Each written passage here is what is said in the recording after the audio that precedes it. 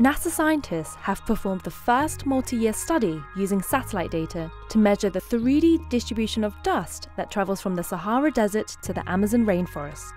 The Sahara is the world's largest desert. At more than 3 million square miles, it's almost the size of the continental United States.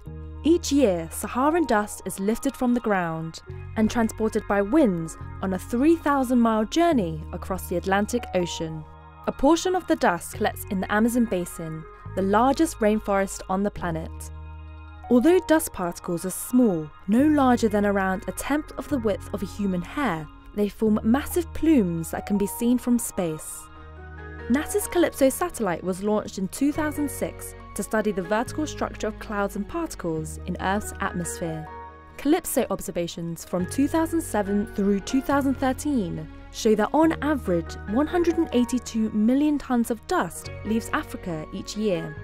Of this amount, about 27 million tons is deposited in the Amazon basin.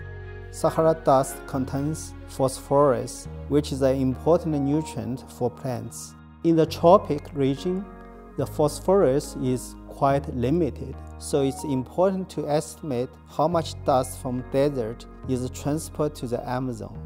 The study shows Saharan dust adds phosphorus to the soils that help compensate for losses due to surface runoff and floods.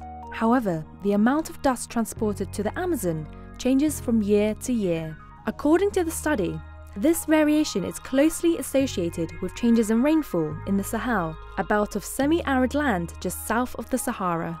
When the Sahel was dry, the dust transport to the Amazon in the next year would increase. When it was wet, dust transport will decrease.